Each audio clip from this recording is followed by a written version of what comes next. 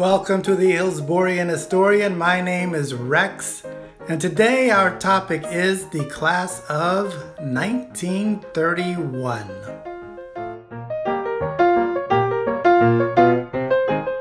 Principal Spalding presides over this school year, and the yearbook is dedicated to a teacher named Mr. Charles Ross. The boxing team had a great year, but the coach had to borrow money for them to go to the state meet. The Terriers did beat Plant in the Turkey Day game. On January 29th, the last group of seniors that had spent any time at the old Hillsborough on Highland Avenue graduated in the HHS auditorium. This is part of the graduation bouquet, and here are some prices of what it cost to be a senior in 1931.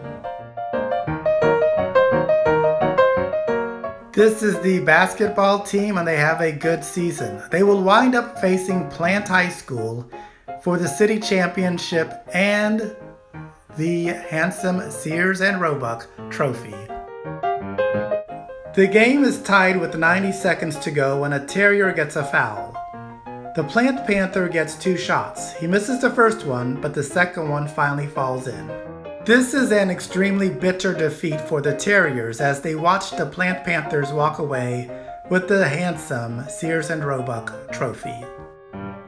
What happens next is one of the earliest chronicled pranks between these two high schools.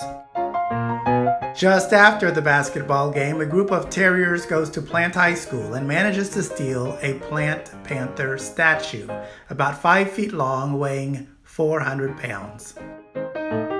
The Plant students are obviously upset and start an investigation.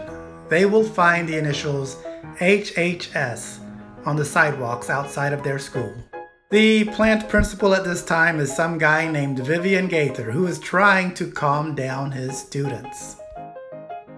The incident threatens to end the athletic relationship between the two schools, but the baseball teams do play, with the Terriers winning.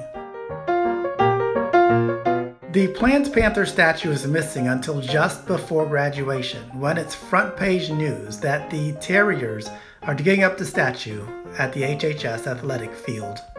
A Terrier hands the reporter a note stating that they tried to return the Panther, but every time they were about to, someone would make an uncomplimentary remark.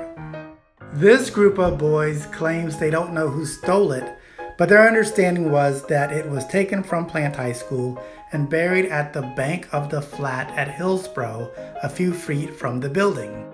According to the story, the boys took the Panther to Hillsborough High School. Notice that there is no gymnasium yet. They then hide the statue somewhere in this area, and the next day bury it in the middle of the athletic field. As hundreds of Terriers watch, this thing rises from 3 feet down, and then somebody tries to paint it yellow, but that's prevented.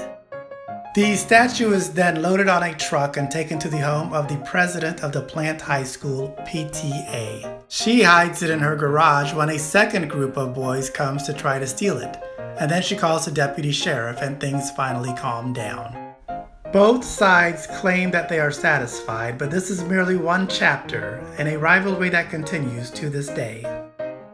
In the end, Principal Spalding claimed he did not know who had taken the statue, and the original culprits were never identified. A few days later, the June class graduated in the HHS auditorium. They were the first class to have attended all 3 years at the Big Red on Central Avenue. As they say, it takes a thief to catch a thief. Wait, somebody stole my statue. I'm just kidding. Please subscribe to my channel to keep up with all of my HHS videos. Take care of each other, and as always, go Big Red.